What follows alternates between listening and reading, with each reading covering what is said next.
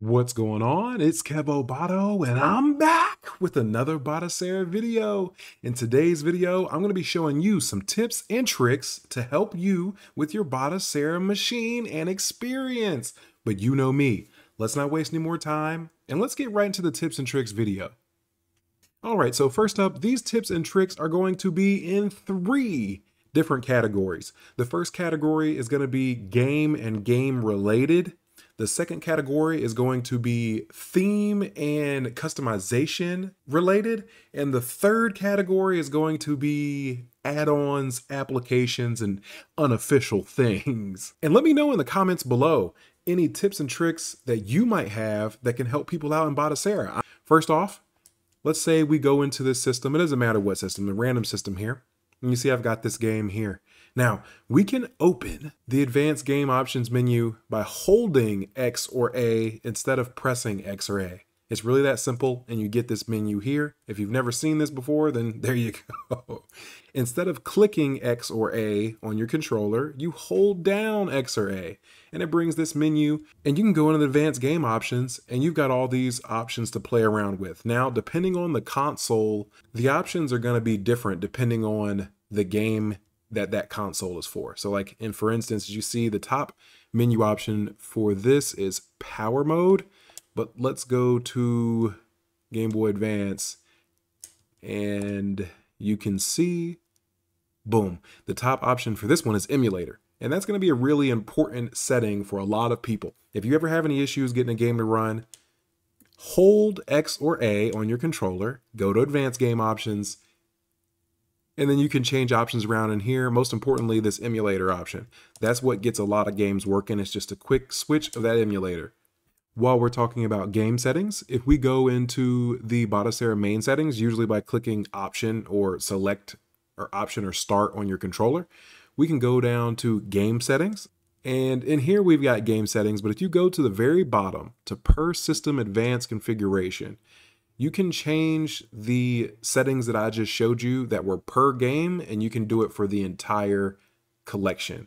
So here, as you can see, I'm in a similar settings that I was at a second ago, but instead of it being for one game, it's for the entire collection. So if you needed to change the emulator for the entire collection, or the video mode, turn on or off decorations, yeah, you get the idea.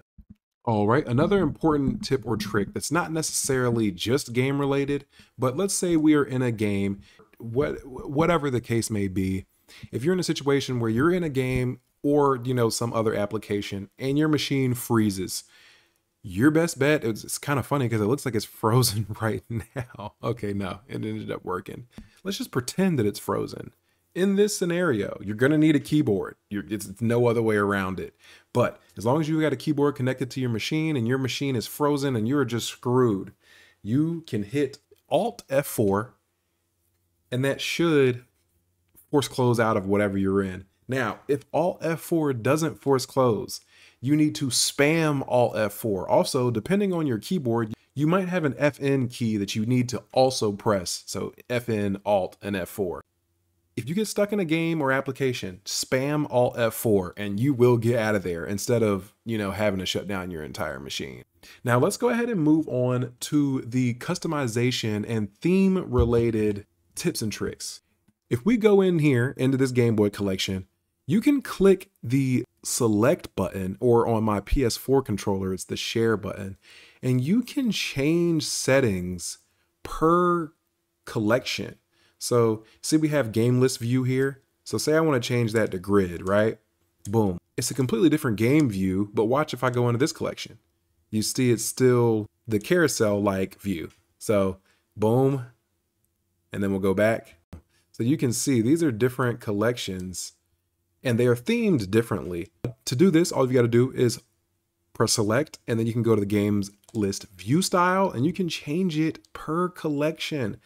And then there's so many things you can change. And there's another easy way to get to advanced system options for that collection. Anyways, this is where you can go in if you want to change the game list view for a specific console.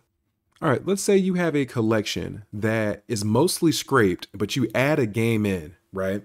So instead of going in the normal method of going to the settings and going down to scraper and then scraping the entire collection over again, you don't want to do that. Instead, we can go in, and as you can see, I've got, let's just choose this Roller Coaster Typhoon here. I'm going to hold X or A on my controller and get this fancy menu I showed you about earlier in the video. And then you're going to go to scrape. It's really that easy. And the cool thing is, it keeps you from having to scrape your entire collection over again, which back in the day, before I learned about this, that's what I used to do. So, and that's a really shitty scrape. But the point still stands. You can scrape individual games instead of going in and scraping your entire collection. All right, for this next tip, all right, so if you click F1 to go into your file manager, you can go into Splash here, and you can, and I'll even open the README because it tells you what to do. It literally tells you, place your splash screen files here. They will be copied to the boot splash automatically. Attention, every data will be copied. There's no difference between picture, video, music, blah, blah, blah, blah. If you delete some data, it will be removed. Great. So anyways, the point is, all that's saying is that you can add your own picture or video. Use your data splash, you can put in your own video, and it will be your custom boot splash screen. So instead of it showing the Batocera video whenever you first load, it can show your own custom video, whatever you'd like it to be. I will leave a video on the screen now of a custom boot screen, and in the description, there will be a link to a whole slew of different really awesome boot animations. So again, you go into user data and you go into Splash, and that's how you can change the custom boot animation. All right, now we're going to get into some of the apps and unofficial add-ons section of this video, and these are really important tricks. I won't call them tips necessarily. These are really important tricks here. First things first is everybody needs the BUA, and obviously they don't. Some people don't need it, but you need it, and you know if you need it. You know if I'm talking to you right now. This is the BUA. This lets you add all types of add-ons to your machine, including the most important one, in my opinion, the desktop mode, the native Batocera desktop mode. And in order to get that, I will leave a card in the top right showing you how you can add the Batocera desktop mode. But it's super easy and super simple. And here we're in the BUA where we can go in and install just a slew of stuff, just tons and tons of stuff. But out of the BUA, that's just one of the things that we need to install. The second thing that we need to install, and again, for each one of these add-ons, I will leave a card in the top right showing you the full video of how to add it, because this isn't going to be this video will be forever if I showed you how to add every single one of these. But in the top right, I'll leave a video for the RGSX Games Downloader. This is a games downloader application. It's amazing. The people are going crazy over it. And some people are worried that it's going to get taken down, that we're all going to jail, you know. But this is the RGSX Games Downloader. And as you can see, it is exactly what it says that it is. So we're not going to go into this too much because I've already got a full video on it, which I'll leave a card in the top right again for you to check out. Another useful tip for add-ons that are less unofficial, you can click F1. You can go up to applications and you can open up this icon here, this Flatpak config with the Swiss Army knife. You can open that and you wait for it to load. It takes a little over forever. And this basically is basically an app store for Batocera, and it's a supported one, meaning that anything that you add in here is not going to get you in trouble with the Batocera community. Like the BUA, God forbid, you install anything from the BUA, you're blacklisted.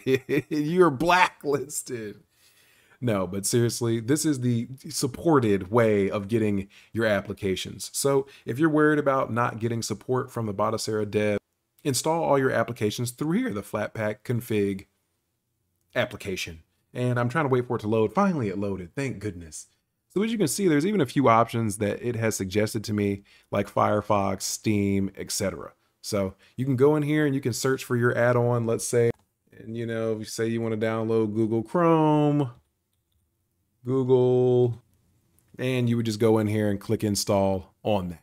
So that's just another quick option on how to install things. Again, you go over to F1, then you go to applications and you open up this Flatpak config, and that's how you can get more supported applications. And all of them won't run out of there. It's just they won't quote unquote break your machine. You can still get support from the Batocera devs if you use applications out of this, but not if you use applications out of this.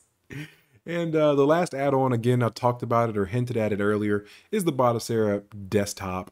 This desktop mode is amazing. It allows you to do everything normally how you would on a regular computer if you need to. I can have multiple tabs open. As you can see, we'll bust open a couple. So yeah, you see I got tabs open for days. All right, that's going to wrap up today's video. I hope you enjoyed it. I hope you found some of this information useful. And if you didn't, don't worry. I'll have another Batocera tips and tricks video coming out next week that's more for advanced users. This was just more of a tip of the iceberg, some helpful things if you're newer to Batocera, or even some things that maybe I could remind you of that you forgot about. If you have any questions, comments, concerns, leave them down in the comment sections below. If you like what you saw, give me a like. If you really like what you saw, subscribe. Come on. All right. I'll catch you in the next video.